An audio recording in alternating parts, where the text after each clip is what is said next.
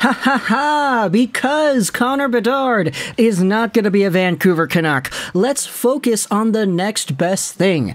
Could we realistically see this happen? I don't know. But in today's video, what we're going to do is talk about the guy who, in my opinion, is the second best prospect in this draft, but who is so polarizing of a prospect that he might not be taken anywhere near the top of the 2023 class. So, today we're talking about Matvei Michkov, and I know a lot of Canadiens fans that are fans of this channel are going to be tuning into this video saying, wait a minute, Lego, stop. You can't be doing this, man. You just made a whole bunch of videos talking about Michkov with the Habs at number 5. Why are you talking about this Vancouver thing at 11? You know it's not going to happen. You know it's not worth talking about. And meanwhile, we have the Canucks fans coming into the comments saying, Lego, you need to make a video about prospects the team could realistically take at 11. Not this guy. This guy's not going to be there. Why are you making a video about him? Talk about Reinbacher. Talk about Dvorsky. Talk about Axel Sandin Pellikka. Okay, calm down, folks. We can do that as the show goes on. We've got a lot of time before the draft comes and goes in July.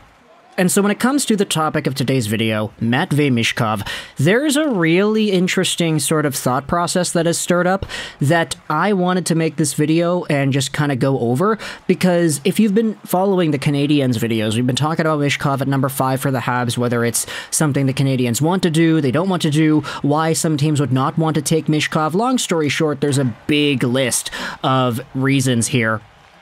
But Michkov being Russian, Michkov having a Russian contract signed till the end of 2026, these are all factors that are going to hold him back from being a top-of-the-line NHL prospect in comparison to if he was, let's say, in the OHL. Because when it comes to pure talent, he's very well up there. He's, in my opinion, the second best player in the draft. But just like other players in the past, like Cole Caulfield, who was taken a little bit later because he's too small, how far is Michkov actually going to slip because of these factors that are, unfortunately, not in his control? Here's a tweet from Cam Robinson, which kind of sparked up this entire video in the first place. Will Matvei Michkov fall in the draft? No one knows for certain, but I do know that there are several teams who expect him to be there after the first 10 picks. The risk is nearly as high as the upside.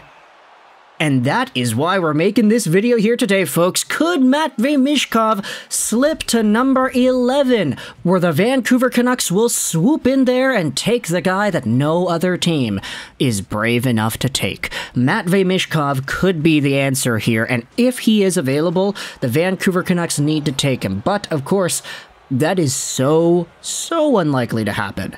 You need 10 teams to pass up on, okay, one team is guaranteed to passing up on Michkov, and that's Connor Bedard and the Blackhawks, but all these other teams, you need Anaheim to pass on him, you need the Columbus Blue Jackets to pass on him, you need the Canadiens to pass on him at number 5, you need Arizona, Philly, Washington, Detroit, and St. Louis, all to pass up on Michkov, should this be the guy. And realistically, I mean, having 1 or 2 or 3 teams passing up on him, I could understand that at the top of the draft. With a guy like Leo Carlsson, with a guy like Adam Fantilli, these players are talented enough where if you took them over Michkov, you could make a debate as to why that would be the proper case. But for other players like Will Smith, for Dalibor Dvorsky, for Reinbacher, I feel like when it comes to talent and potential, Michkov is over all of these guys. He's in a tier above most of them. So, having him slip by, it's really going to be dependent on how much these teams value just the certainty with other prospects, how much they're dissuaded by the Michkov Russian factor and his contract and the lack of control you're going to have in developing him over the next few years. But realistically, if all is said and done in 2020, no, not 2020, in 2045 or whatever, let's say it's been, how many, 22 years since these guys are drafted, these guys are now retired, 40 years old, whatever. If Matvei Michkov has 700 goals in the NHL, it's not going to matter. Like, who cares with his development heading into the season? Of course, it matters because we don't know the future and we can't tell these things right off the bat in 2023, but there is such a talented prospect profile here that if he does become that, then I think you're laughing if you're a team that picks him up at the 7, 8, 9, 10, 11 range even.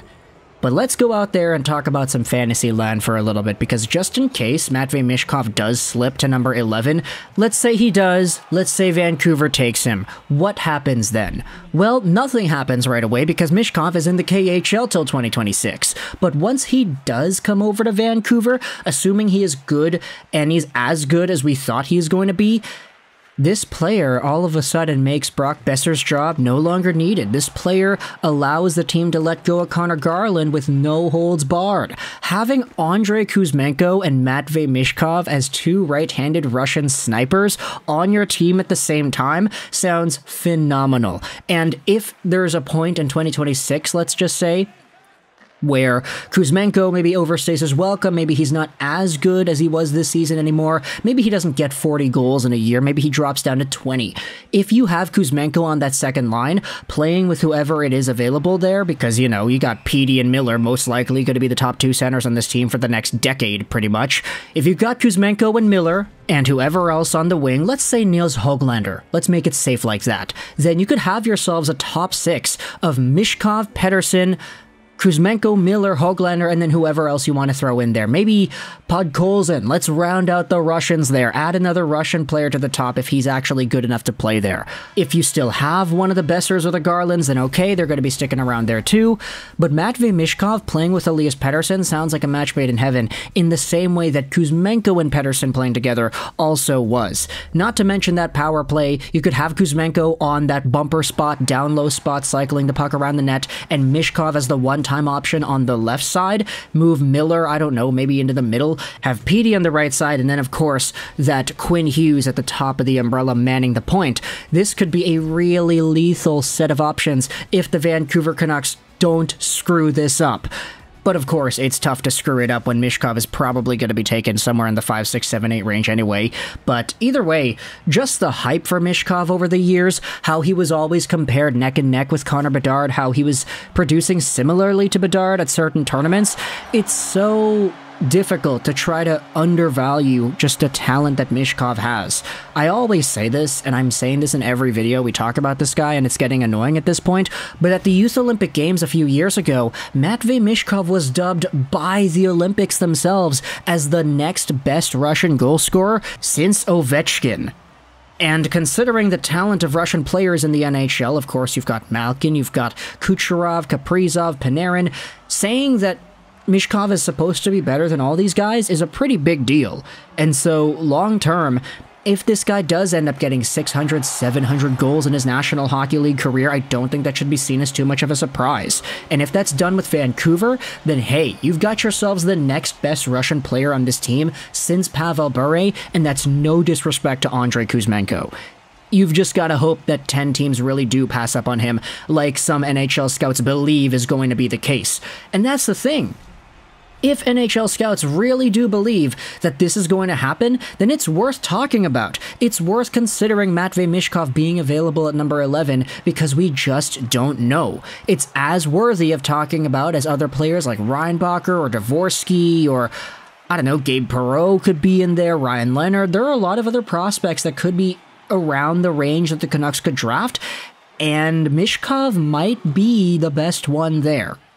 It just depends on what the other teams are thinking. So you can let me know your thoughts in the comment section below about this idea of Matvei Michkov coming over to Vancouver. Yeah, that's right, baby. I'm going for seconds because since Connor Bedard is not going to be a Canuck anymore, we got to focus on the next best thing. What's the next best case scenario that's actually possible in this case? And in my opinion, it's Michkov. If he's available past 10, the Canucks got to grab him. Let me know your thoughts in the comment section below. I hope you enjoyed this video.